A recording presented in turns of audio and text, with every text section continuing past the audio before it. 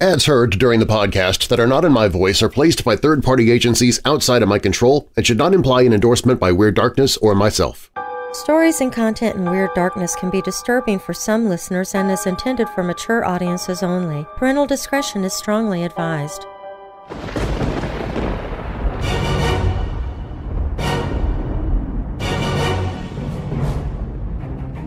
Welcome, Weirdos! I'm Darren Marlar, and this is Weird Darkness. Here you'll find stories of the paranormal, supernatural, legends, lore, crime, conspiracy, mysterious, macabre, unsolved, and unexplained. If you're new here, welcome to the show. And if you're already a member of this weirdo family, please take a moment and invite someone else to listen. Recommending Weird Darkness to others helps make it possible for me to keep doing the show.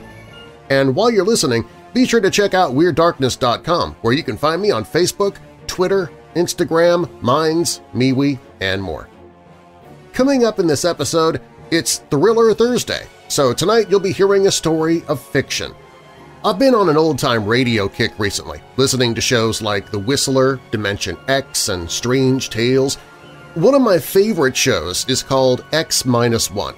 It was a half-hour science fiction radio drama series that was broadcast from April 24, 1955 to January 9, 1958, in various time slots on NBC Radio. At the end of each episode, they tell you where the stories they used come from before they adapted them for radio, and one of those sources was the publication Astounding Science Fiction Magazine. Well, I jumped online to see if maybe there were some old copies that I could look at, and I found a book, an anthology of many of the stories from that magazine. The book was published in 1954. The story was titled First Contact, written by Murray Leinster in 1945. The story is credited as one of the first instances of a universal translator in science fiction. So influential is the story that it won a retro Hugo Award for Best Novelette in 1996. The book I was able to purchase online has seen better days, as it apparently went straight to the Sheffield City Libraries and was checked out numerous times, almost immediately after it was turned in by the previous reader. You can see that by the dates stamped on the inside, so get ready for a little sci-fi fun. Bolt your doors, lock your windows, turn off your lights, and come with me into the Weird Darkness.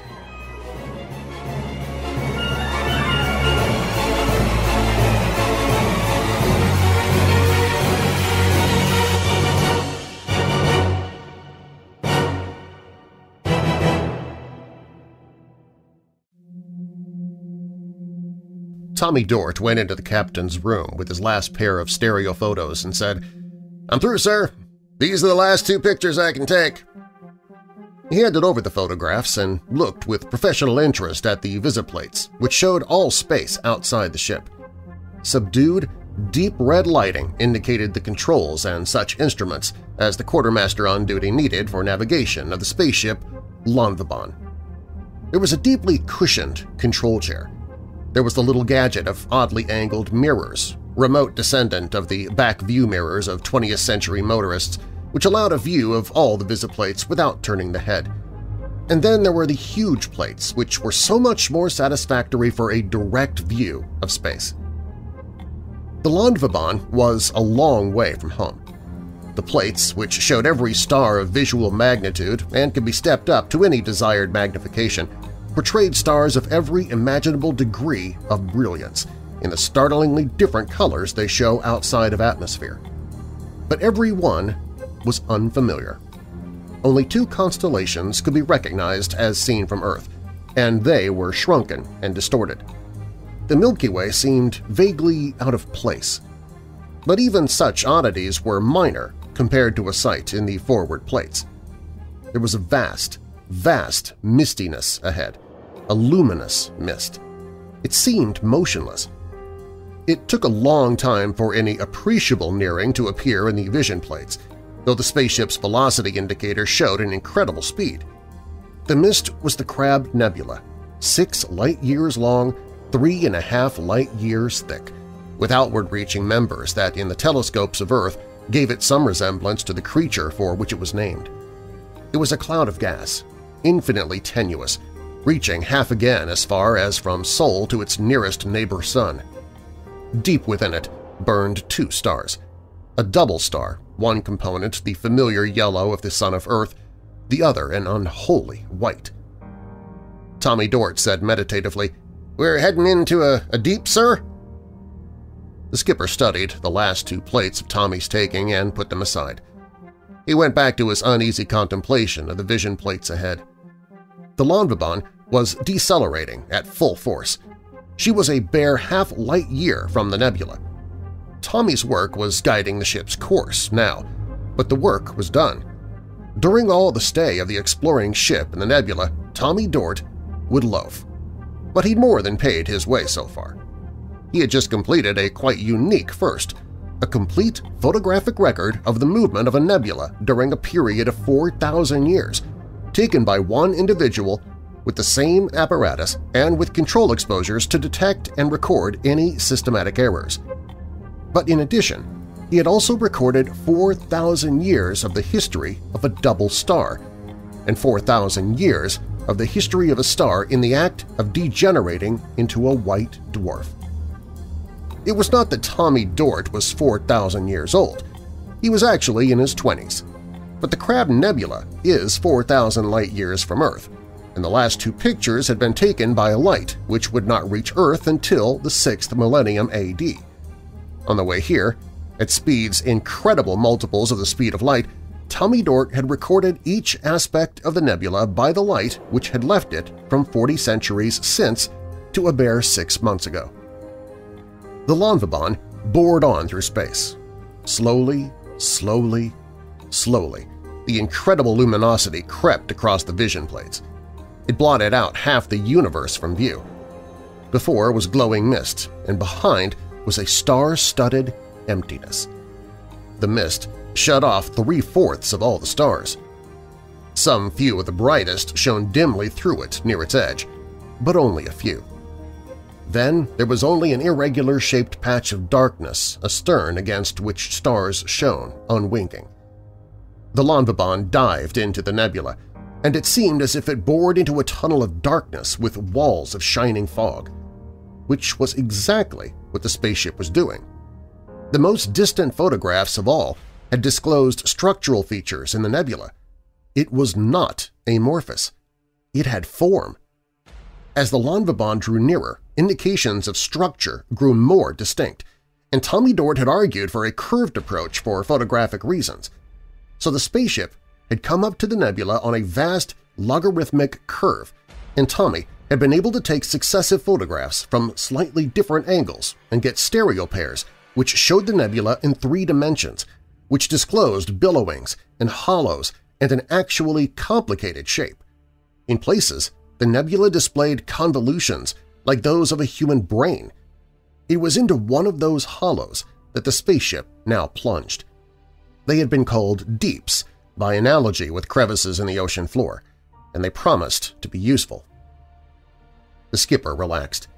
One of the skipper's functions nowadays is to think of things to worry about, and then worry about them. The skipper of the Lonvibon was conscientious.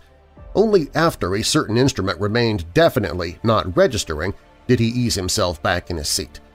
"It was just barely possible," he said heavily, "that those deeps might be non-luminous gas. But they're empty, so we'll be able to use overdrive as long as we're in them." It was a light year and a half from the edge of the nebula to the neighborhood of the double star which was at its heart. That was the problem. A nebula is a gas. It is so thin that a comet's tail is solid by comparison, but a ship traveling on overdrive, above the speed of light, does not want to hit even a merely hard vacuum. It needs pure emptiness, such as exists between the stars. But the Lonvibon could not do much in this expanse of mist if it was limited to speeds a merely hard vacuum will permit. The luminosity seemed to close in behind the spaceship, which slowed and slowed and slowed. The overdrive went off with the sudden pinging sensation which goes all over a person when the overdrive field is released. Then, almost instantly, bells burst into clanging, strident uproar all through the ship. Tommy was almost deafened by the alarm bell which rang in the captain's room before the quartermaster shut it off with a flip of his hand. But other bells could be heard ringing throughout the rest of the ship, to be cut off as automatic doors closed one by one. Tommy Dort stared at the skipper. The skipper's hands clenched. He was up and staring over the quartermaster's shoulder. One indicator was apparently having convulsions. Others strained to record their findings. A spot on the diffusedly bright mistiness of a bow-quartering visiplate grew brighter as the automatic scanner focused on it. That was the direction of the object which had sounded collision alarm. But the object locator itself, according to its reading, there was one solid object, some 80,000 miles away, an object of no great size. But there was another object whose distance varied from extreme range to 0 and whose size shared its impossible advance and retreat. "Step up the scanner," snapped the skipper. The extra bright spot on the scanner rolled outward, obliterating the undifferentiated image behind it. Magnification increased, but nothing appeared, absolutely nothing. Yet the radio locator insisted that something monstrous and invisible made lunatic dashes towards the Lanvabon at speeds which inevitably implied collision and then fled coyly away at the same rate. The visiplate went up to maximum magnification. Still nothing. The skipper ground his teeth. Tommy Dort said meditatively, "Do you know, sir, I saw something like this on a linear on the Earth-Mars run once when we were being located by another ship. Their locator beam was the same frequency as ours, and every time it hit, it registered like something monstrous and solid." "That," said the skipper savagely, "is just what's happening now. There's something like a locator beam on us. We're getting that beam and our own echo besides. But the other ship's invisible. Who is out here in an invisible ship with locator devices? Not men, certainly."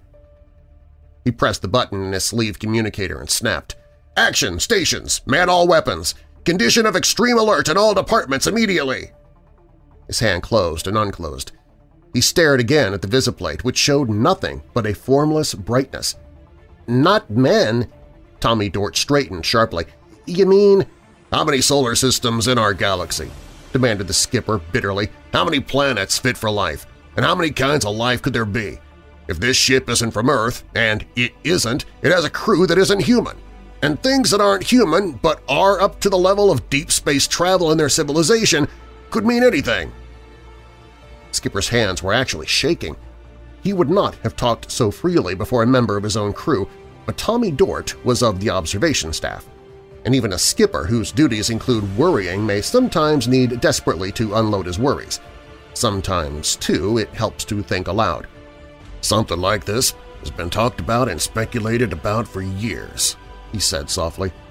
"Mathematically, it's been an odds-on bet that somewhere in our galaxy there'd be another race with a civilization equal to or further advanced than ours. Nobody could ever guess where or when we'd meet them, but looks like we've done it now." Tommy's eyes were very bright. "Do you suppose they'll be friendly, sir?" The skipper glanced at the distance indicator. The phantom object still made its insane, non-existent swoops towards and away from the Lanvabon. The secondary indication of an object at 80,000 miles stirred ever so slightly. "It's moving," he said curtly, "heading for us. Just what we'd do if a strange spaceship appeared in our hunting grounds. Friendly? Maybe. We're going to try and contact them. We have to, but I suspect that this is the end of the expedition. Thank God for the blasters." The blasters are those beams of ravening destruction which take care of recalcitrant meteorites in a spaceship's course when the deflectors can't handle them. They're not designed as weapons, but they can serve as pretty good ones. They can go into action at 5,000 miles and draw on the entire power output of a whole ship. With automatic aim and a traverse of 5 degrees, a ship like the Lanvabon can come very close to blasting a hole through a small-sized asteroid which gets in its way. But not on overdrive, of course.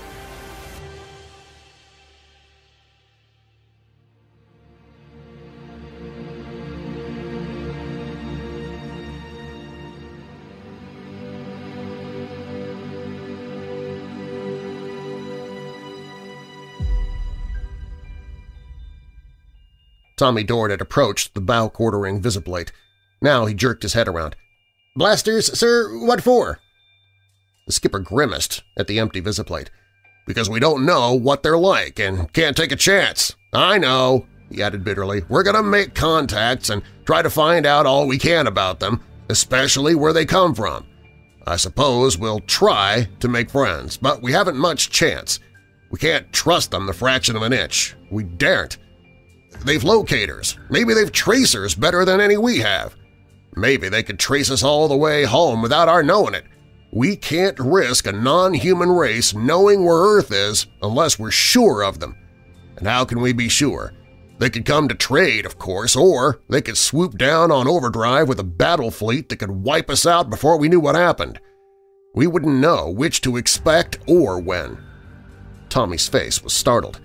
"It's all been thrashed out over and over in theory," said the skipper. "Nobody's ever been able to find a sound answer, even on paper. But you know, in all their theorizing, no one considered the crazy, rank impossibility of a deep space contact, with neither side knowing the other's homeworld. But we gotta find an answer, in fact. What are we gonna do about them? Maybe these creatures will be aesthetic marvels, nice and friendly and polite, and underneath with the sneaking brutal ferocity of a Japanese. Or maybe they'll be crude and gruff as a Swedish farmer and just as decent underneath. Maybe there's something in between.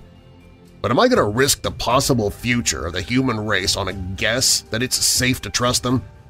God knows it'd be worthwhile to make friends with a new civilization. It'd be bound to stimulate our own, and maybe we'd gain enormously, but I can't take chances. The one thing I won't risk is having them know how to find Earth. Either I know they can't follow me, or I don't go home, and they'll probably feel the same way.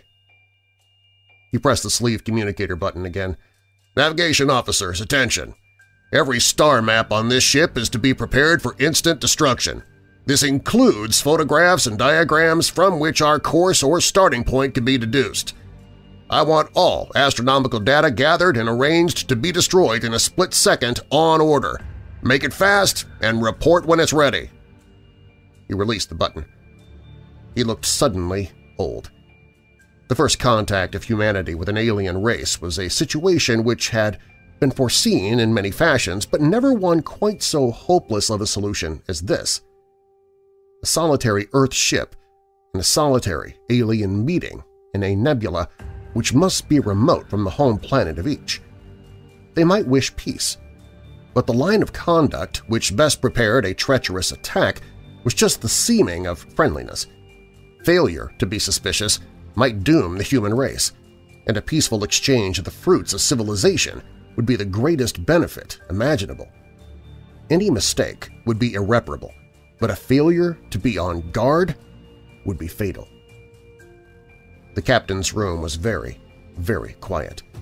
The bow-quartering visiplate was filled with the image of a very small section of the nebula. A very small section indeed. It was all diffused, featureless, luminous mist. But suddenly Tommy Dort pointed. "There, sir!" There was a small shape in the mist. It was far away. It was a black shape, not polished to mirror reflection like the hull of the Lonvabon. It was bulbous, roughly pear-shaped. There was much thin luminosity between, and no details could be observed, but it was surely no natural object. Then Tommy looked at the distance indicator and said quietly, "It's headed for us at a very high acceleration, sir. The odds are that they're thinking the same thing, sir, that neither of us will dare let the other go home. Do you think they'll try contact with us or let loose with their weapons as soon as they're in range?" The Lonvabon was no longer in a crevice of emptiness in the nebula's thin substance. She swam in luminescence. There were no stars save the two fierce glows in the nebula's heart. There was nothing but an all-enveloping light, curiously like one's imagining of underwater in the tropics of Earth. The alien ship had made one sign of less than lethal intention. As it drew nearer the Lonvabon, it decelerated. The Lonvabon itself had advanced for a meeting and then come to a dead stop. Its movement had been a recognition of the nearness of the other ship. Its pausing was both a friendly sign and a precaution against attack. Relatively still, it could swivel on its own axis to present the least target to a slashing assault, and it would have a longer firing time than if the two ships flashed past each other at their combined speeds. The moment of actual approach, however, was tenseness itself.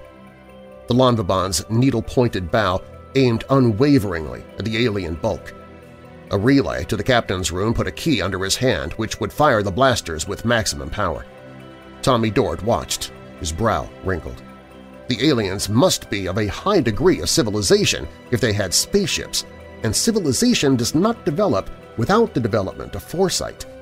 These aliens must recognize all the implications of this first contact of two civilized races as fully as did the humans on the Lonvabon. The possibility of an enormous spurt in the development of both by peaceful contact and exchange of their separate technologies would probably appeal to them as to the men. But when dissimilar human cultures are in contact, one must usually be subordinate or there is war. But subordination between races arising on separate planets could not be peacefully arranged. Men, at least, would never consent to subordination, nor was it likely that any highly developed race would agree. The benefits to be derived from commerce could never make up for a condition of inferiority. Some races, men perhaps, would prefer commerce to conquest. Perhaps these aliens would also. But some types even of human beings would have craved red war. If the alien ship now approaching the Lonvabon returned to its home base with news of humanity's existence and of ships like the Lonvabon, it would give its race the choice of trade or battle. They might want trade, or they might want war. But it takes two to make trade and only one to make war. They could not be sure of men's peacefulness, nor could men be sure of theirs. The only safety for either civilization would lie in the destruction of one or both of the two ships here and now. But even victory would not be really enough. Men would need to know where this alien race was to be found, for avoidance if not for battle. They would need to know its weapons and its resources, and if it could be a menace, and how it could be eliminated in case of need. The aliens would feel the same necessities concerning humanity. So the skipper of the Lonvabon did not press the key which might possibly have blasted the other ship to nothingness. He dared not. But he dared not fire either. Sweat came out on his face.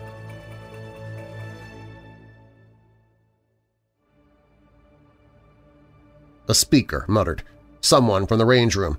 "The other ship's stopped, sir. Quite stationary. Blasters are centered on it, sir." It was an urging to fire, but the skipper shook his head to himself. The alien ship was no more than 20 miles away. It was dead black. Every bit of its exterior was an abysmal, non-reflecting sable. No details could be seen except by minor variations in its outline against the misty nebula. "It stopped dead, sir," said another voice. "They've sent a modulated shortwave at us, sir. Frequently modulated, apparently a signal. Not enough power to do any harm." The skipper said through tight-locked teeth, "They're doing something now. There's movement on the outside of their hull. Watch what comes out. Put the auxiliary blasters on it." Something small and round came smoothly out of the oval outline of the black ship. The bulbous hulk moved. "Moving away, sir," said the speaker. "The object they let out is stationary in the place they've left." Another voice cut in. "More frequency-moderated stuff, sir. Unintelligible." Tommy Dort's eyes brightened. The skipper watched the visiplate with sweat droplets on his forehead. "Rather pretty, sir," said Tommy meditatively. "If they sent anything towards us, it might seem a projectile or a bomb, so they came close, let out a lifeboat, and went away again. They figure we could send a boat or a man to make contact without risking our ship. They must think pretty much as we do." The skipper said without moving his eyes from the plate, "Mr. Dort, would you care to go out and look the thing over? I can't order you, but I need all my operating crews for emergencies. The observation staff? It's expendable. Very well, sir, said Tommy briskly. I won't take a lifeboat, sir, just a suit with a drive in it. It's smaller, and the arms and legs will look unsuitable for a bomb. I think I should carry a scanner, sir.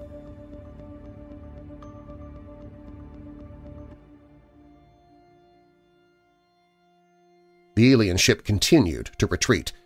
40, 80, 400 miles. It came to a stop and hung there, waiting. Climbing into his atomic-driven spacesuit just within the Lonvabon's airlock, Tommy heard the reports as they went over the speakers throughout the ship. That the other ship had stopped its retreat at 400 miles was encouraging. It might not have weapons effective at a greater distance than that, and so felt safe. But just as the thought formed itself in his mind, the alien retreated precipitously still farther, which, as Tommy reflected as he emerged from the lock, might be because the aliens had realized they were giving themselves away, or might be because they wanted to give the impression that they had done so. He swooped away from the silvery mirror Lonvabon through a brightly glowing emptiness which was past any previous experience of the human race. Behind him, the Lonvabon swung about and darted away. The skipper's voice came in Tommy's helmet phones. "We're pulling back too, Mr. Dort. There's a bare possibility that they've some explosive atomic reaction that they can't use from their own ship, but which might be destructive, even as far as this. We'll draw back. Keep your scanner on the object." The reasoning was sound, if not very comforting. An explosive which would destroy anything within 20 miles was theoretically possible, but humans didn't have it yet. It was decidedly safest for the Lonvabon to draw back. But Tommy Dort felt very lonely. He sped through emptiness towards the tiny black speck which hung in incredible brightness. The Lonvabon vanished. Its polished hull would merge with the glowing mist at a relatively short distance anyhow. The alien ship was not visible to the naked eye either. Tommy swam in nothingness, 4,000 light-years from home, towards a tiny black spot which was the only solid object to be seen in all of space. It was a slightly distorted sphere, not much over 6 feet in diameter. It bounced away when Tommy landed on it feet first. There were small tentacles or horns which projected in every direction. They looked rather like the detonating horns of a submarine mine, but there was a glint of crystal at the tip end of each. "I'm here," said Tommy into his helmet phone. He caught hold of a horn and drew himself to the object. It was all metal, dead black. He could feel no texture through his space gloves, of course, but he went over and over it, trying to discover its purpose. "Deadlock, sir," he said presently. "Nothing to report that the scanner hasn't shown you." Then, through his suit, he felt vibrations. They translated themselves as clankings. A section of the rounded hull of the object opened out. 2 sections. He worked his way around to look in and see the first non-human civilized beings that any man had ever looked upon. But what he saw was simply a flat plate on which dim red glows crawled here and there in seeming aimlessness. His helmet phones emitted a startled exclamation. The skipper's voice. "Very good, Mr. Dort. Fix your scanner to look into that plate. They dumped out a robot with an infrared visiplate for communication. Not risking any personnel. Whatever we might do would damage only machinery. Maybe they expect us to bring it on board, and it may have a bomb charge that can be detonated when they're ready to start for home. I'll send a plate to face one of its scanners. You return to the ship." "Yes, sir," said Tommy. "But which way is the ship, sir?" There were no stars. The nebula obscured them with its light. The only thing visible from the robot was the double star at the nebula's center. Tommy was no longer oriented. He had but one reference point. "Head straight away from the double star," came the order in his helmet phone. "We'll pick you up." He passed another lonely figure a little later, headed for the alien sphere with a vision plate to set up. The 2 spaceships, each knowing that it dared not risk its own race by the slightest lack of caution, would communicate with each other through this small, round robot. Their separate vision systems would enable them to exchange all the information they dared give.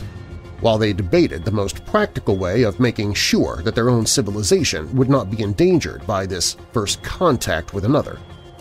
The truly most practical method would be the destruction of the other ship in a swift and deadly attack, in self-defense.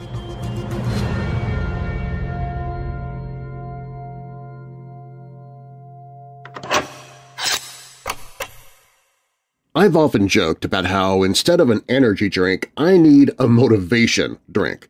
They just don't exist, or so I thought. I was told recently about Magic Mind. They wanted me to consider promoting their product, but I never endorse anything unless I've tried it and approve of it first. After taking Magic Mind with my morning routine every day, along with my vitamins and my coffee as always, in less than a week, I was feeling more focused, more alert, and surprisingly, more motivated.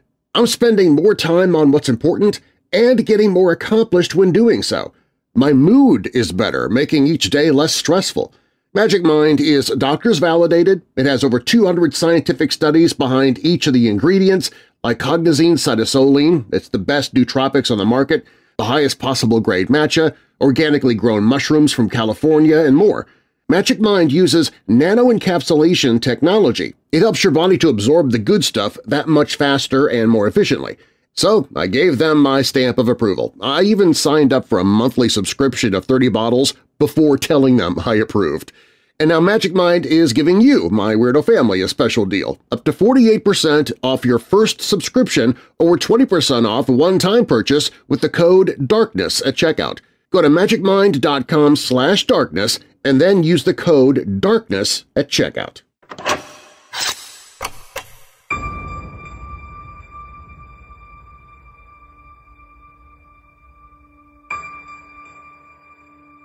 The Lanvabon thereafter was a ship in which there were two separate enterprises on hand at the same time.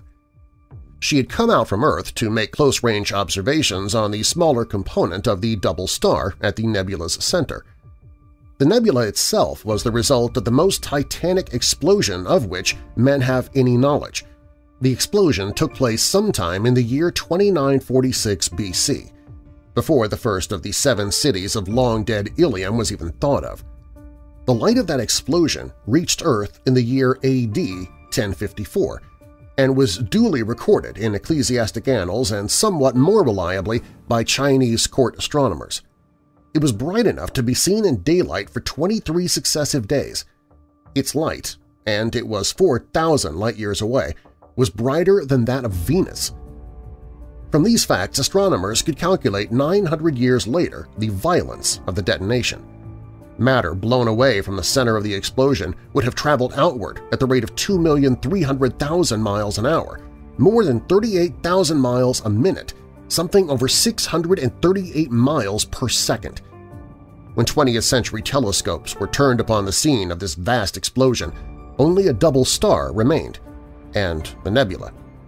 The brighter star of the doublet was almost unique in having so high a surface temperature that it showed no spectrum lines at all. It had a continuous spectrum. Sol's surface temperature is about 7,000 degrees, absolute. That of the hot white star is 500,000 degrees. It has nearly the mass of the Sun, but only 1/5 its diameter, so that its density is 173 times that of water, 16 times that of lead, and 8 times that of iridium, the heaviest substance known on Earth. But even this density is not that of a dwarf white star like the companion of Sirius. The white star in the Crab Nebula is an incomplete dwarf. It is a star still in the act of collapsing. Examination, including the survey of a 4,000-year column of its light, was worthwhile. The Lanvabon had come to make that examination. But the finding of an alien spaceship upon a similar errand had implications which overshadowed the original purpose of the expedition. A tiny, bulbous robot floated in the tenuous nebular gas. The normal operating crew of the Lanvabon stood at their posts with a sharp alertness which was productive of tense nerves. The observation staff divided itself, and a part went half-heartedly about the making of the observations for which the Lanvabon had come. The other half applied itself to the problem the spaceship offered. It represented a culture which was up to space travel on an interstellar scale. The explosion of a mere 5,000 years since must have blasted every trace of life out of existence in the area now filled by the nebula. So the aliens of the black spaceship came from another solar system. Their trip must have been like that of the Earth ship for purely scientific purposes.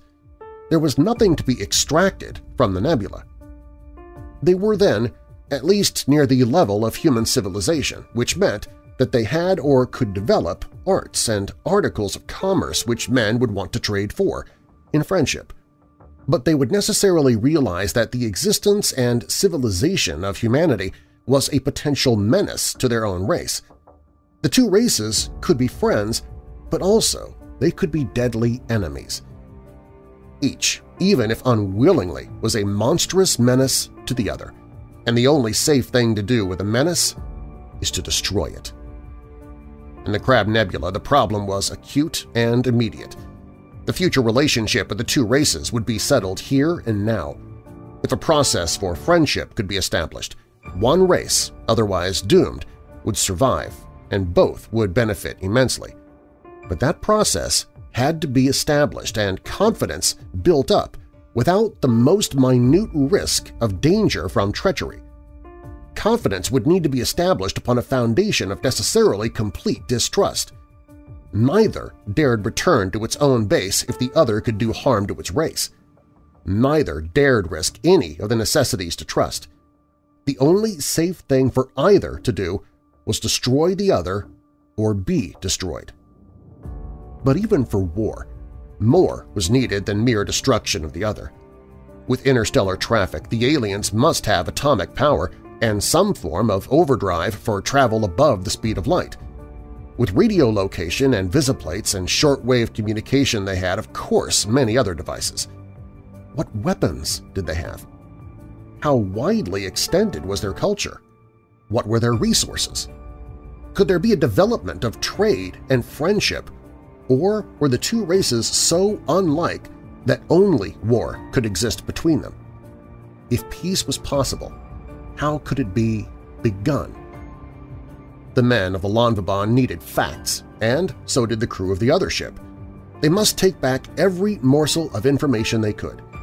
The most important information of all would be of the location of the other's civilization, just in case of war. That one bit of information might be the decisive factor in an interstellar war, but other facts would be enormously valuable. The tragic thing was that there could be no possible information which could lead to peace. Neither ship could stake its own race's existence upon any conviction of the goodwill or the honor of the other. So there was a strange truce between the two ships. The alien went about its work of making observations, as did the Lonvabon. The tiny robot floated in bright emptiness. A scanner from the Lonvabon was focused upon a vision plate from the alien. A scanner from the alien regarded a vision plate from the Lonvabon. Communications began.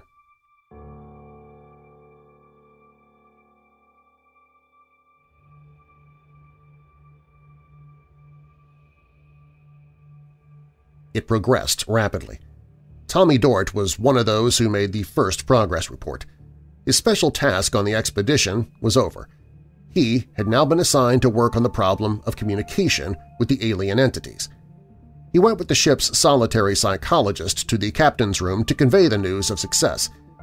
The captain's room, as usual, was a place of silence and dull red indicator lights and the great bright visiplates on every wall and on the ceiling. "We've established fairly satisfactory communication, sir," said the psychologist. He looked tired. His work on the trip was supposed to be that of measuring personal factors of error in the observation staff for the reduction of all observations to the nearest possible decimal to the absolute. He had been pressed into service for which he was not especially fitted, and it told upon him. "That is, we can say almost anything we wish to them and can understand what they say in return. But of course we don't know how much of what they say is the truth." Skipper's eyes turned to Tommy Dort. "We've hooked up some machinery," said Tommy. "That amounts to a mechanical translator. We have vision plates, of course, and then shortwave beams direct. They use frequency modulation plus what is probably variation in waveforms, like our vowel and consonant sounds in speech. We've never had any use for anything like that before, so our coils won't handle it, but we've developed a sort of code, which isn't the language of either set of us. They shoot over shortwave stuff with frequency modulation, and we record it as sound. When we shoot it back, it's reconverted into frequency modulation." The skipper said, frowning, "Why waveform changes in shortwaves? How do you know?" "We showed them our recorder in the vision plates, and they showed us theirs. They record the frequency modulation direct, I think," said Tommy carefully. "They don't use sound at all, even in speech. They've set up a communications room, and we've watched them in the act of communicating with us. They make no perceptible movement of anything that corresponds to a speech organ. Instead of a microphone, they simply stand near something that would work as a pickup antenna. My guess, sir, is that they use microwaves for what you might call person-to-person conversation. I think they make shortwave trains as we make sounds." The skipper stared at him. "That means they have telepathy." "Yes, sir," said Tommy. "Also, it means that we have telepathy too as far as they are concerned. They're probably deaf. They've certainly no idea of using sound waves in air for communications. They simply don't use noises for any purpose." The skipper stored the information away. "What else?" "Well, sir," said Tommy doubtfully, "I think we're all set. We agree on arbitrary symbols for objects, sir, by way of the visiplates, and worked out relationships and verbs and so on that have mutual meanings. We set up an analyzer to sort out their shortwave groups, which we feed into a decoding machine, and then the coding end of the machine picks out recordings to make the wave groups we want to send back. When you're ready to talk to the skipper of the other ship, I think we're ready."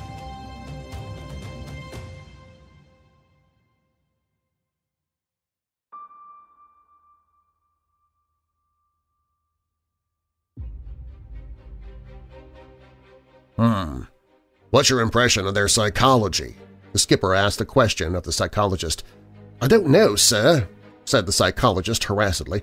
"They seem to be completely direct, but they haven't let slip even a hint of the tenseness we know exists. They act as if they were simply setting up a means of communication for friendly conversation.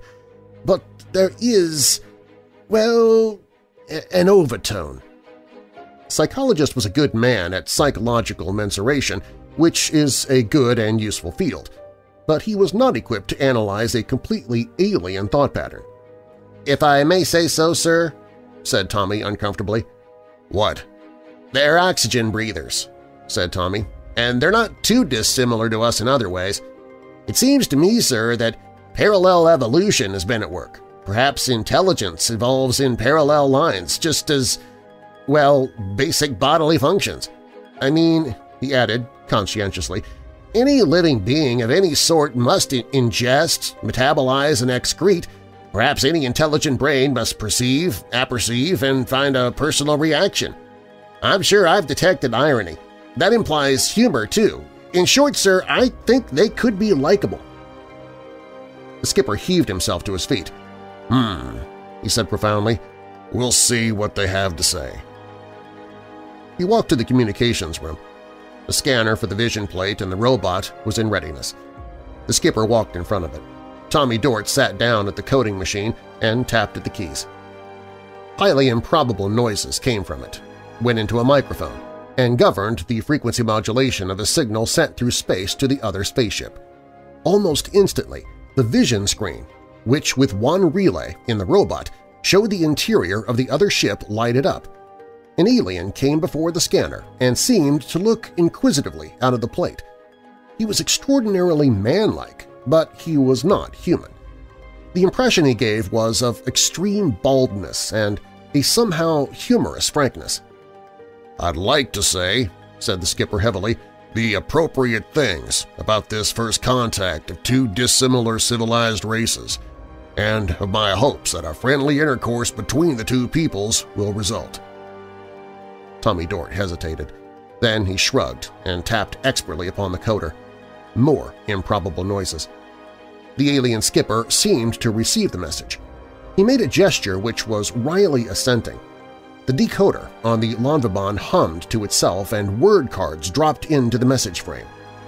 Tommy said, dispassionately, "He says, sir, that is all very well, but is there any way for us to let each other go home alive?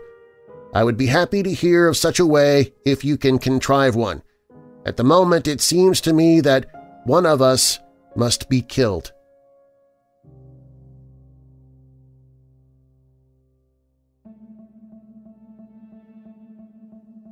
The atmosphere was of confusion. There were too many questions to be answered all at once. Nobody could answer any of them, and all of them had to be answered. The Lanvabon could start for home.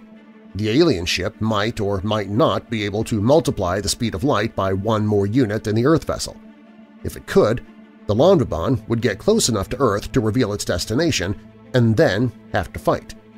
It might or might not win.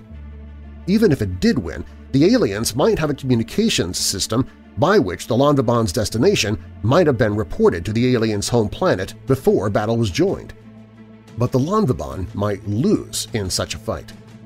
If she was to be destroyed, it would be better to be destroyed here, without giving any clue to where human beings might be found by a forewarned, four-armed alien battle fleet. The black ship was in exactly the same predicament. It, too, could start for home, but the Lanvabon might be faster, and an overdrive field can be trailed if you set to work on it soon enough. The aliens also would not know whether the Lanvabon could report to its home base without returning. If the alien was to be destroyed, it also would prefer to fight it out here so that it could not lead a probable enemy to its own civilization. Neither ship, then, could think of flight. The course of the Lanvabon into the nebula might be known to the black ship, but it had been the end of a logarithmic curve, and the aliens could not know its properties. They could not tell from what direction the Earth ship had started. As of the moment, then, the two ships were even. But the question was, and remained, what now? There was no specific answer. The aliens traded information for information, and did not always realize what information they gave.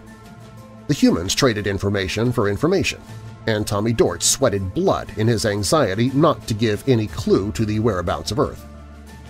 The aliens saw by infrared light, and the vision plates and scanners in the robot communication exchange had to adapt their respective images up and down an optical octave each for them to have any meaning at all. It did not occur to the aliens that their eyesight told that their sun was a red dwarf, yielding light of greatest energy just below the part of the spectrum visible to human eyes. But after that fact was realized on the Lanvabon, it was realized that the aliens, too, should be able to deduce the sun's spectral type by the light to which men's eyes were best adapted. There was a gadget for the recording of shortwave trains which was as casually in use among the aliens as a sound recorder is among men. The humans wanted that, badly, and the aliens were fascinated by the mystery of sound. They were able to perceive noise, of course, just as a man's palm will perceive infrared light by the sensation of heat it produces, but they could no more differentiate pitch or tone quality than a man is able to distinguish between two frequencies of heat radiation even half an octave apart. To them, the human science of sound was a remarkable discovery. They would find uses for noises which humans had never imagined, if they lived. But that was another question. Neither ship could leave without first destroying the other. But while the flood of information was in passage, neither ship could afford to destroy the other. There was the matter of the outer coloring of the two ships. The Lanvabon was mirror-bright exteriorly. The alien ship was dead black by visible light. It absorbed heat to perfection and should radiate it away again as readily. But it did not. The black coating was not a black body color or lack of color. It was a perfect reflector of certain infrared wavelengths, while simultaneously it fluoresced in just those wavebands. In practice, it absorbed the higher frequencies of heat, converted them to lower frequencies it did not radiate, and stayed at the desired temperature even in empty space.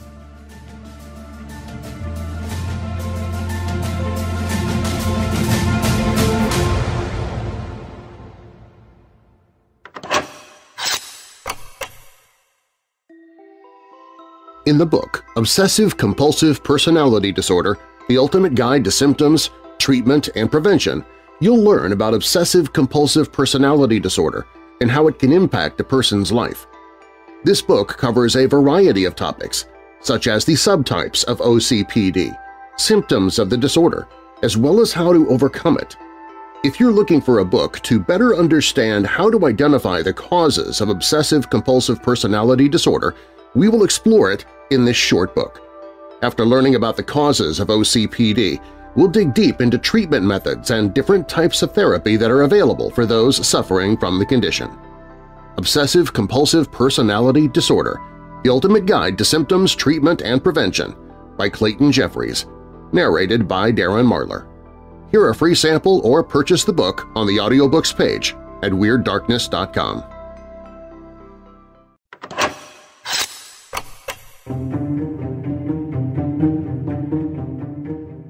Tommy Dort labored over his task of communications. He found the aliens' thought process not so alien that he could not follow them. The discussion of techniques reached the matter of interstellar navigation.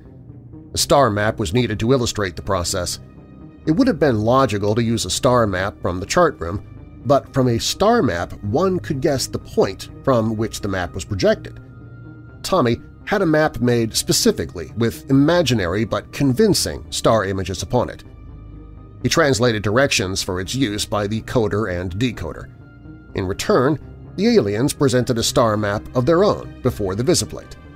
Copied instantly by photograph, the nav officers labored over it, trying to figure out from what spot in the galaxy the stars and Milky Way would show at such an angle. It baffled them.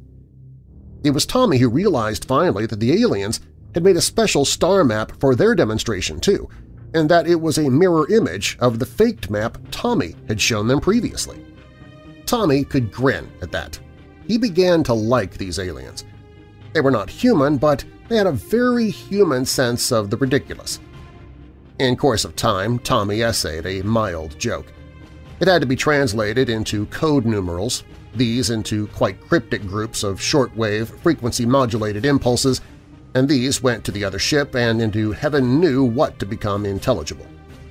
A joke, which went through such formalities, would not seem likely to be funny, but the aliens did see the point. There was one of the aliens to whom communication became as normal a function as Tommy's own code handlings. The two of them developed a quite insane friendship, conversing by coder, decoder, and shortwave trains. When technicalities in the official message grew too involved, that alien sometimes threw in strictly non-technical interpolations akin to slang. Often they cleared up the confusion. Tommy, for no reason whatsoever, had filed a code name of Buck, which the decoder picked out regularly when this particular operator signed his own symbol to a message.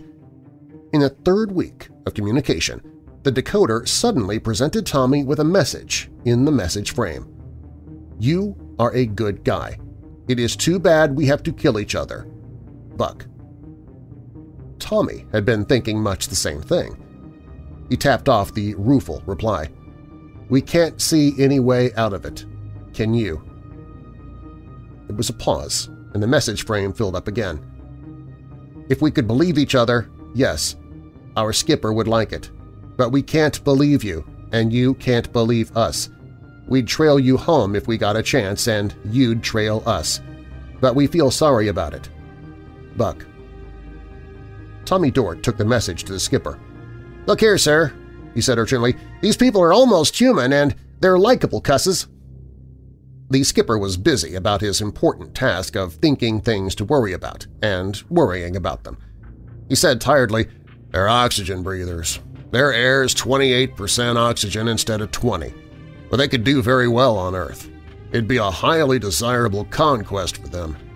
And we still don't know what weapons they've got or what they can develop. Would you tell them how to find Earth?" "No," said Tommy unhappily. "They probably feel the same way," said the skipper dryly. "And if we did manage to make a friendly contact, how long would it stay friendly? If their weapons were inferior to ours, they'd feel that for their own safety they had to improve them. We, knowing they were planning to revolt, would crush them while we could. for our own safety. If it happened to be the other way around, they'd have to smash us before we could catch up to them." Tommy was silent, but he moved restlessly. "If we smash this black ship and get home," said the skipper, "Earth's government will be annoyed if we don't tell them where it came from. But what can we do? We'll be lucky enough to get back alive with our warning.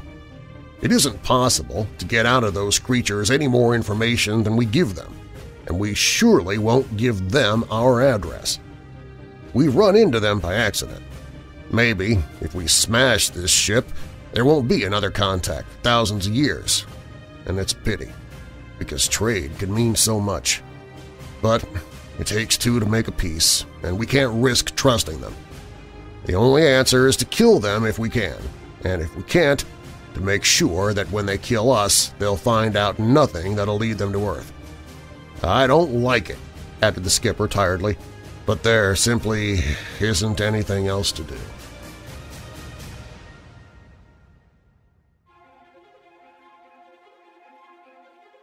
On the Lonvibon, the technicians worked frantically in two divisions. One prepared for victory, and the other for defeat. The ones working for victory could do little. The main blasters were the only weapons with any promise. Their mountings were cautiously altered so that they were no longer fixed nearly dead ahead with only a 5-degree traverse. Electronic controls which followed a radio locator master finder would keep them trained with absolute precision upon a given target regardless of its maneuverings. More, a hitherto unsung genius in the engine room devised a capacity storage system by which the normal full output of the ship's engines could be momentarily accumulated and released in surges of stored power far above normal. In theory, the range of the blasters should be multiplied and their destructive power considerably stepped up. But there was not much more that could be done. The defeat crew had more leeway. Star charts, navigational instruments carrying telltale notations, the photographic record Tommy Dort had made on the 6 months' journey from Earth, and every other memorandum offering clues to Earth's position were prepared for destruction. They were put in sealed files, and if any one of them was opened by one who did not know the exact complicated process, the contents of all the files would flash into ashes, and the ashes be churned past any hope of restoration. Of course, if the Lonvibon should be victorious, a carefully not indicated method of reopening them in safety would remain. There were atomic bombs placed all over the hull of the ship. If its human crew should be killed without complete destruction of the ship, the atomic power bombs should detonate if the Lonvibon were brought alongside the alien vessel. There were no ready-made atomic bombs on board, but there were small, spare atomic power units on board. It was not hard to trick them so that when they were turned on, instead of yielding a smooth flow of power, they would explode. And 4 men of the Earth ship's crew remained always in spacesuits with closed helmets to fight the ship should it be punctured in many compartments by an unwarned attack. Such an attack, however, would not be treacherous. The alien skipper had spoken frankly. His manner was that of one who wryly admits the usefulness of lies. The skipper and the Lonvibon, in turn, heavily admitted the virtue of frankness. Each insisted, perhaps truthfully, that he wished for friendship between the two races, but neither could trust the other not to make every conceivable effort to find out the one thing he needed most desperately to conceal – the location of his home planet. And neither dared believe that the other was unable to trail him and find out, because each felt it his own duty to accomplish that unbearable, to the other, act. Neither could risk the possible extinction of his race by trusting the other. They must fight because they could not do anything else. They could raise the stakes of the battle by an exchange of information beforehand, but there was a limit to the stake either would put up. No information on weapons, population, or resources would be given by either. Not even the distance of their home bases from the Crab Nebula would be told. They exchanged information, to be sure, but they knew a battle to the death must follow, and each strove to represent his own civilization as powerful enough to give pause to the other's ideas of possible conquest, and thereby increased its appearance of menace to the other and made battle more unavoidable. It was curious how completely such alien brains could mesh, however. Tommy Dort, sweating over the coding and decoding machines, found a personal equation emerging from the, at first, stilted arrays of word cards which arranged themselves. He had seen the aliens only in the vision screen, and then only in light at least one octave removed from the light they saw by. They, in turn, saw him very strangely, by transposed illumination from what to them would be the far ultraviolet. But their brains worked alike, amazingly alike. Tommy Dort felt an actual sympathy and even something close to friendship for the gill-breathing, bald, and dryly ironic creatures of the black space vessel. Because of that mental kinship, he set up, though hopelessly, a sort of table of the aspects of the problem before them. He did not believe that the aliens had any instinctive desire to destroy man. In fact, the study of communications from the aliens had produced on the Lonvibon a feeling of tolerance, not unlike that between enemy soldiers during a truce on Earth. The men felt no enmity, and probably neither did the aliens, but they had to kill or be killed for strictly logical reasons. Tommy's table was specific. He made a list of objectives the men must try to achieve in the order of their importance. The first was the carrying back of news of the existence of the alien culture. The second was the location of that alien culture in the galaxy. The third was the carrying back of as much information as possible about that culture. The third was being worked on, but the second was probably impossible.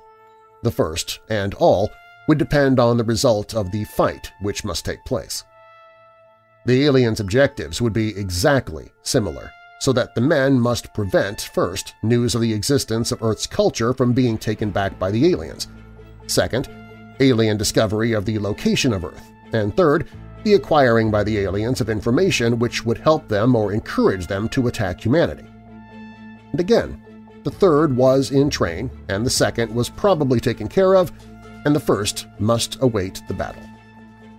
There was no possible way to avoid the grim necessity of the destruction of the Black Ship. The aliens would see no solution to their problems but the destruction of the Lonvibon. But Tommy Dort, regarding his tabulation ruefully, realized that even complete victory would not be a perfect solution. The ideal would be for the Lonvibon to take back the alien ship for study. Nothing less would be a complete attainment of the third objective.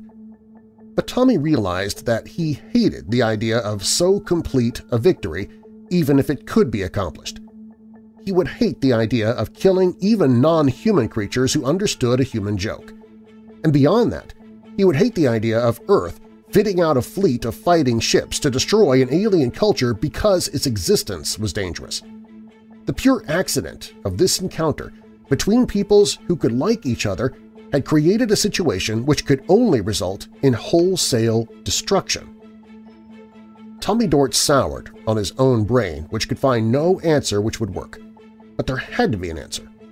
The gamble was too big. It was too absurd that two spaceships should fight, neither one primarily designed for fighting, so that the survivor could carry back news which would set one side to frenzied preparation for war against the unwarned other. If both races could be warned, though, and each knew that the other did not want to fight, and if they could communicate with each other but not locate each other until some grounds for mutual trust could be reached, it was impossible. It was chimerical. It was a daydream. It was nonsense. But it was such luring nonsense that Tommy Dort ruefully put it into the coder to his gill-breathing friend Buck, then some 100,000 miles off in the misty brightness of the nebula. "Sure," said Buck, and the decoder's word cards flickering into place in the message frame. "That is a good dream. But I like you and still won't believe you. If I said that first, you would like me but not believe me either. I tell you the truth more than you believe, and maybe you tell me the truth more than I believe. But there is no way to know. I am sorry." Tommy Dort stared gloomily at the message. He felt a very horrible sense of responsibility. Everyone did on the Lonvibon. If they failed in this encounter, the human race would run a very good chance of being exterminated in time to come. If they succeeded, the race of the aliens would be the ones to face destruction most likely. Millions or billions of lives hung upon the actions of a few men. Then Tommy Dort saw the answer. It would be amazingly simple if it worked. At worst, it might give a partial victory to humanity and the Lonvibond. He sat quite still, not daring to move lest he break the chain of thought that followed the first tenuous idea. He went over and over it, excitedly finding objections here and meeting them and overcoming impossibilities there. It was the answer. He felt sure of it. He felt almost dizzy with relief when he found his way to the captain's room and asked leave to speak.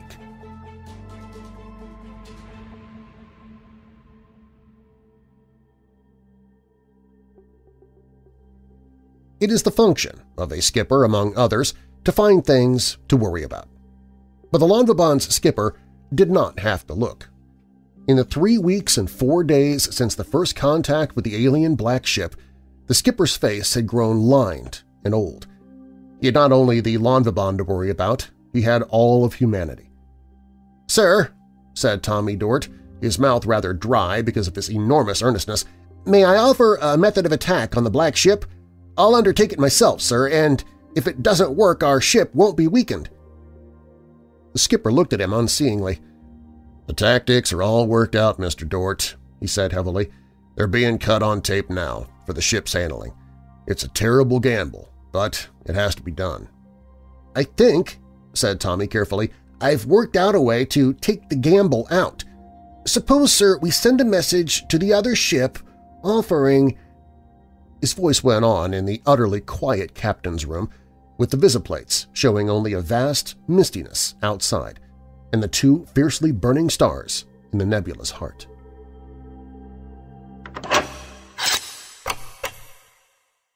When I was a little kid, I used to get a magazine every month that had a page of hidden objects, people, or animals to find. Later in life, I had fun with those books where you had to look for the guy wearing glasses and red and white striped clothing amongst a sea of other people. Many mobile games now are centered on finding hidden objects to get to the next level. We humans love searching for lost items and finding them. Maybe that's why we're so fascinated by cryptids like Bigfoot, always hiding, waiting to be found. That's what the book Your Bigfoot Expedition is all about, the perfect gift for the cryptid connoisseur. Be that a friend, family member, or yourself.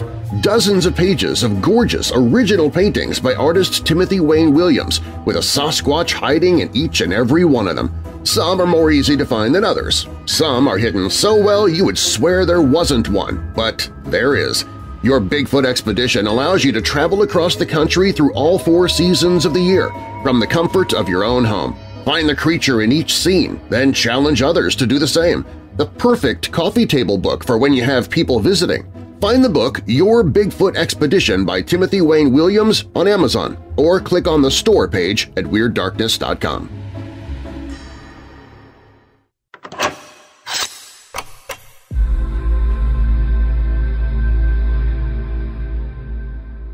The skipper himself went through the airlock with Tommy. For one reason, the action Tommy had suggested would need his authority behind it. For another, the skipper had worried more intensively than anybody else on the Lonvibond, and he was tired of it. If he went with Tommy, he would do the thing himself, and if he failed, he would be the first one killed, and the tapes for the Earth's ship maneuvering were already fed into the control board and correlated with the master timer. If Tommy and the skipper were killed, a single control pushed home would throw the Lonvibond into the most furious possible all-out attack, which would end in the complete destruction of one ship or the other, or both. So the skipper was not deserting his post. The outer airlock door swung wide. It opened upon that shining emptiness which was the nebula. 20 miles away, the little round robot hung in space, drifting in an incredible orbit about the twin central suns and floating ever nearer and nearer. It would never reach either of them, of course. The white star alone was so much hotter than Earth's sun that its heat effect would produce Earth's temperature on an object 5 times as far from it as Neptune is from Sol. Even removed to the distance of Pluto, the little robot would be raised to cherry-red heat by the blazing white dwarf.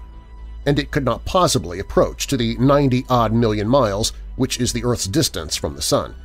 So near, its metal would melt and boil away as vapor. But half a light-year out, the bulbous object bobbed in emptiness. The two space-suited figures soared away from the Lonvabon. The small atomic drives which made them minute spaceships on their own had been subtly altered, but the change did not interfere with their functioning. They headed for the communication robot. The skipper, out in space, said gruffly, "Mr. Dort, all my life I have longed for adventure. This is the first time I could ever justify it to myself." His voice came through Tommy's space phone receivers. Tommy wetted his lips and said, "It doesn't seem like adventure to me, sir. I want terribly for the plan to go through. I thought adventure was when you didn't care." "Oh, no," said the skipper. "Adventure is when you toss your life on the scales of chance and wait for the pointer to stop." They reached the round object. They clung to its short, scanner-tipped horns. "Intelligent, those creatures," said the skipper heavily. "They must want desperately to see more of our ship than the communications room to agree to this exchange of visits before the fight." "Yes, sir," said Tommy. But privately he suspected that Buck, his gill-breathing friend, would like to see him in the flesh before one or both of them died. And it seemed to him that between the two ships had grown up an odd tradition of courtesy, like that between two ancient knights before a tourney, when they admired each other wholeheartedly before hacking at each other with all the contents of their respective armories. They waited. Then, out of the mist, came two other figures. The alien spacesuits were also power-driven.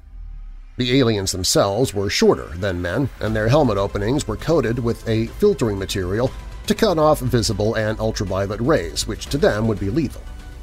It was not possible to see more than the outline of the heads within. Tommy's helmet phone said from the communications room on the Lonvabon, "They say that their ship is waiting for you, sir. The airlock door will be open." The skipper's voice said heavily, "Mr. Dort, have you seen their spacesuits before? If so, are you sure that they're not carrying anything extra, such as bombs?" "Yes, sir," said Tommy. "We've showed each other our space equipment. They've nothing but regular stuff in view, sir." The skipper made a gesture to the two aliens. He and Tommy Dort plunged on for the black vessel. They could not make out the ship very clearly with the naked eye, but directions for change of course came from the communications room. The black ship loomed up. It was huge, as long as the Lonvabon and vastly thicker. The airlock did stand open. The two space-suited men moved in and anchored themselves with magnetic-soled boots. The outer door closed. There was a rush of air and simultaneously the sharp, quick tug of artificial gravity. Then the inner door opened. All was darkness. Tommy switched on his helmet light at the same instant as the skipper. Since the aliens saw by infrared, and white light would have been intolerable to them. The men's helmet lights were therefore of the deep red tint used to illuminate instrument panels, so there will be no dazzling of eyes that must be able to detect the minutest specks of white light on a navigation vision plate. There were aliens waiting to receive them. They blinked at the brightness of the helmet lights. The space phone receivers said in Tommy's ear, "They say, sir, their skipper is waiting for you." Tommy and the skipper were in a long corridor with a soft flooring underfoot. Their lights showed details of which every one was exotic. "I think I'll crack my helmet, sir," said Tommy. He did. The air was good. By analysis, it was 30% oxygen instead of 20 for normal air on Earth, but the pressure was less. It felt just right. The artificial gravity, too, was less than that maintained on the Lonvabon. The home planet of the aliens would be smaller than Earth and, by the infrared data, circling close to a nearly dead, dull red sun. The air had smells in it. They were utterly strange but not unpleasant. An arched opening. A ramp with the same soft stuff underfoot. Lights which actually shed a dim, dull red glow about. The aliens had stepped up some of their illuminating equipment as an act of courtesy. The light might hurt their eyes, but it was a gesture of consideration, which made Tommy even more anxious for his plan to go through. The alien skipper faced them, with what seemed to Tommy a gesture of wryly humorous deprecation. The helmet phones said, "He says, sir, that he greets you with pleasure, but he has been able to think of only one way in which the problem created by the meeting of these two ships can be solved." "He means a fight," said the skipper. "Tell him I'm here to offer another choice." The Lonvabon's skipper and the skipper of the alien ship were face-to-face, but their communications were weirdly indirect. The aliens used no sound in communication. Their talk, in fact, took place on microwaves and approximated telepathy. But they could not hear in any ordinary sense of the word, so the skipper's and Tommy's speech approached telepathy too, as far as they were concerned. When the skipper spoke, his space phone sent his words back to the Lonvabon, where the words were fed into the coder and shortwave equivalents sent back to the black ship. The alien skipper's reply went to the Lonvabon and through the decoder and was retransmitted by space phone in words read from the message frame. It was awkward, but it worked. The short and stocky alien skipper paused. The helmet phones relayed his translated, soundless reply. "He is anxious to hear, sir." The skipper took off his helmet. He put his hands at his belt in a belligerent pose. "Look here," he said truculently to the bald, strange creature in an unearthly red glow before him. "It looks like we have to fight, and one batch of us get killed. We're ready to do it if we have to, but if you win, we've got it fixed, so you'll never find out where Earth is, and there's a good chance we'll get you anyhow. If we win, we'll be in the same fix. And if we win and go back home, our government will fit out a fleet and start hunting your planet. And if we find it, we'll be ready to blast it to hell. If you win, the same thing will happen to us. And it's all foolishness. We've stayed here a month, and we've swapped information, and we don't hate each other. There's no reason for us to fight except for the rest of our respective races." The skipper stopped for breath, scowling. Tommy Dort inconspicuously put his own hands on the belt of his spacesuit. He waited, hoping desperately that the trick would work. "He says, sir," reported the helmet phones, "that all you say is true, but that his race has to be protected, just as you feel that yours must be." "Naturally," said the skipper angrily, "but the sensible thing to do is to figure out how to protect it. Putting his future up as a gamble in a fight is not sensible. Our races have to be warned of each other's existence, that's true, but each should have proof that the other doesn't want to fight, but wants to be friendly. And we shouldn't be able to find each other, but we should be able to communicate with each other to work out grounds for a common trust. If our governments want to be fools, let them. But we should give them the chance to make friends, instead of starting a space war out of mutual funk." Briefly, the space phone said, "He says that the difficulty is that of trusting each other now. With the possible existence of his race at stake, he cannot take any chance, and neither can you, of yielding an advantage." "But my race," boomed the skipper, glaring at an alien captain, "my race has an advantage now. We came here to your ship in atom-powered spacesuits. Before we left, we altered the drives. We can set off 10 pounds of sensitized fuel apiece right here in this ship, or it can be set off by remote control from our ship. It will be rather remarkable if your fuel store doesn't blow up with us. In other words, if you don't accept my proposal for a common-sense approach to this predicament, Dort and I blow up in an atomic explosion, and your ship will be wrecked if not destroyed. And the Lonvabon will be attacking with everything it's got within 2 seconds after the blast goes off." The captain's room of the alien ship was a strange scene, with its dull red illumination and the strange, bald, gill-breathing aliens watching the skipper and waiting for the inaudible translation of the harangue they could not hear. But a sudden tensity appeared in the air, a sharp, savage feeling of strain. The alien skipper made a gesture. The helmet phones hummed. "He says, sir, what is your proposal?" "Swap ships," roared the skipper. Swap ships and go on home. We can fix our instruments so they'll do no trailing. He can do the same with his. We'll each remove our star maps and records. We'll each dismantle our weapons.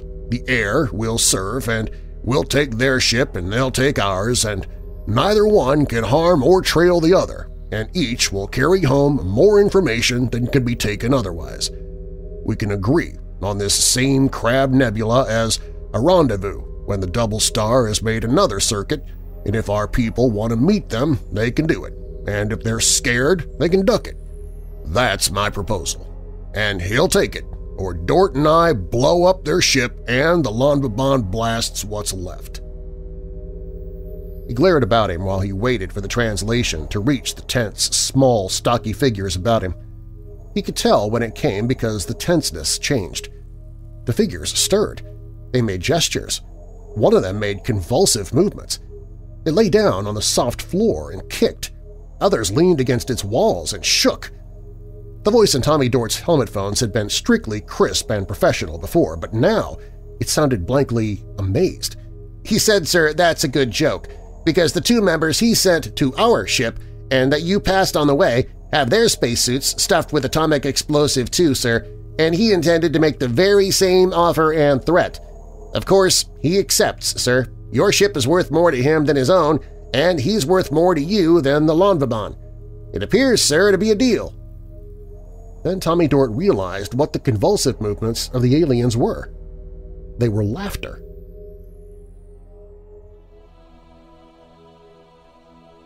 It wasn't quite as simple as the skipper had outlined it. The actual working out of the proposal was complicated. For 3 days, the crews of the two ships were intermingled, the aliens learning the workings of the Lonvabon's engines and the men learning the controls of the black spaceship. It was a good joke, but it wasn't all a joke. There were men on the black ship and aliens on the Lonvabon, ready at an instant's notice to blow up the vessel in question. And they would have done it in case of need, for which reason the need did not appear. But it was actually a better arrangement to have two expeditions return to two civilizations under the current arrangement than for either to return alone. There were differences, though. There was some dispute about the removal of records. In most cases, the dispute was settled by the destruction of the records. There was more trouble caused by the Lonvabon's books and the alien equivalent of a ship's library containing works which approximated the novels of Earth. But those items were valuable to possible friendship because they would show the two cultures, each to the other, from the viewpoint of normal citizens and without propaganda. But nerves were tense during those 3 days. Aliens unloaded and inspected the foodstuffs intended for the men on the black ship. Men transshipped the foodstuffs the aliens would need to return to their home. There were endless details, from the exchange of lighting equipment to suit the eyesight of the exchanging crews, to a final checkup of apparatus. A joint inspection party of both races verified that all detector devices had been smashed but not removed so that they could not be used for trailing and had not been smuggled away. And of course the aliens were anxious not to leave any useful weapons on the black ship, nor the men upon the Lonvabon. It was a curious fact that each crew was best qualified to take exactly the measures which made an evasion of the agreement impossible. There was a final conference before the two ships parted, back in the communications room of the Lonvabon. "Tell the little runt," rumbled the Lonvabon's former skipper, "that he's got a good ship, and he'd better treat her right." The message frame flicked word cards into position. "I believe," it said on the alien skipper's behalf, "that your ship is just as good. I will hope to meet you here when the double star has turned one turn." The last man left the Lonvabon. It moved away into a misty nebula before they had returned to the black ship. The vision plates in that vessel had been altered for human eyes, and human crewmen watched jealously for any trace of their former ship as their new craft took a crazy, evading course to a remote part of the nebula. It came to a crevice of nothingness, leading to the stars. It rose swiftly to clear space. There was the instant of breathlessness which the overdrive field produces as it goes on, and the black ship whipped away into the void at many times the speed of light. Many days later, the skipper saw Tommy Dort poring over one of the strange objects which were the equivalent of books. It was fascinating to puzzle over. The skipper was pleased with himself. The technicians of the Lonvibon's former crew were finding out desirable things about the ship almost momently. Doubtless the aliens were as pleased with their discoveries in the Lonvibon, but the black ship would be enormously worthwhile, and the solution that had been found was by any standard much superior even to a combat in which the Earthmen had been overwhelmingly victorious. Mr. Dort," said the skipper profoundly, "you've no equipment to make another photographic record on the way back. It was left on the Lonvibon. But fortunately, we have your record taken on the way out, and I shall report most favorably on your suggestion and your assistance in carrying it out. I think very well of you, sir." "Thank you, sir," said Tommy Dort. He waited. The skipper cleared his throat. "You, first realized the close similarity of mental processes between the aliens and ourselves," he observed. "What do you think of the prospects of a friendly agreement if we keep a rendezvous with them at the nebula as agreed?" "Oh, we'll get along all right, sir," said Tommy. "We got a good start towards friendship. After all, since they see by infrared, the planets they'd want to make use of wouldn't suit us. There's no reason why we shouldn't get along. We're almost alike in psychology." Now, just what do you mean by that?" demanded the skipper. "Why, they're just like us, sir," said Tommy. "Of course they breathe through gills, and they see by heat waves, and their blood has a copper base instead of iron, and a few little details like that, but otherwise we're just alike. There were only men in their crew, sir, but they have two sexes, as we have, and they have families and, their sense of humor, in fact." Tommy hesitated. "Go on, sir," said the skipper. "Well, there was the one I called Buck, sir, because he hadn't any name that goes into sound waves," said Tommy. "We got along very well. I'd really call him my friend, sir. And we were together for a couple of hours just before the two ships separated, and we'd nothing in particular to do, so I became convinced that humans and aliens are bound to be good friends if they only have half a chance. You see, sir, we spent those 2 hours telling dirty jokes."